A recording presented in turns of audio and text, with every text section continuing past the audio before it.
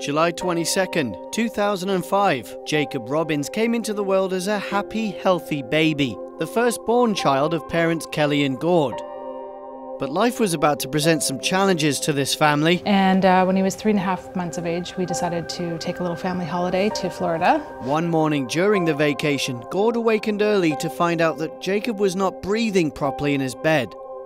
He was rushed to hospital. And as a result of that happening, he suffered a brain injury. Jacob's health was in trouble. Gord and Kelly were now having to deal with the fact he'd been diagnosed with a list of complications.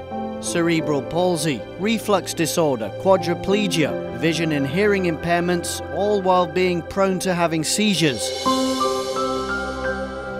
The dreams that you had were kind of washed away, but he's still your kid, and you just do anything for your child. I think almost everybody would do the same, and yeah, I mean, I don't want him anywhere else. We do what we can to keep him in our home.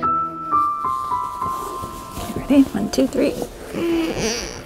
They have caregivers that help him get to school, and he also needs special equipment for mobility, both around the house and out on road trips. But the hardware he needs is extremely expensive. There's no playbook, as I refer to it, when you have a kid like Jake. I think you're just left to sort of find out as you go. But a social worker had given us some indication of what we can anticipate and who we might want to go through for having funding provided for various things that he might need. Hands up. They submitted a number of applications to receive support funding from 3 key organisations, one of which is Variety, the children's charity. The total funding they've received so far has helped them to purchase and install this stair lift in their family home in Victoria, and as Jake grows, it'll be easier to manoeuvre him up and down the staircase. Okay, Jake's gonna make a noise.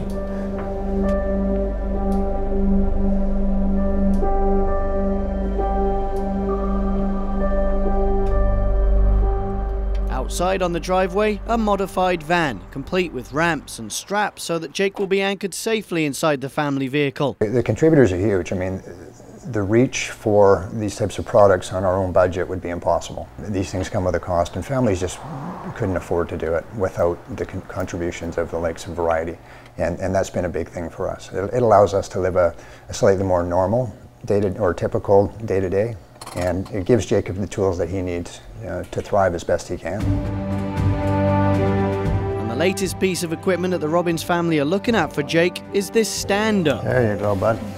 Currently on loan as a trial to the family, it's adjustable, giving Jake the ability to stand up straight and sit down to play games with his younger brother. This is the cool feature about it.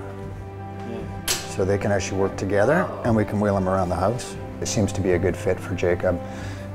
And it's a very necessary piece for him, not only from sitting properly, positioning, but also for standing, for weight bearing.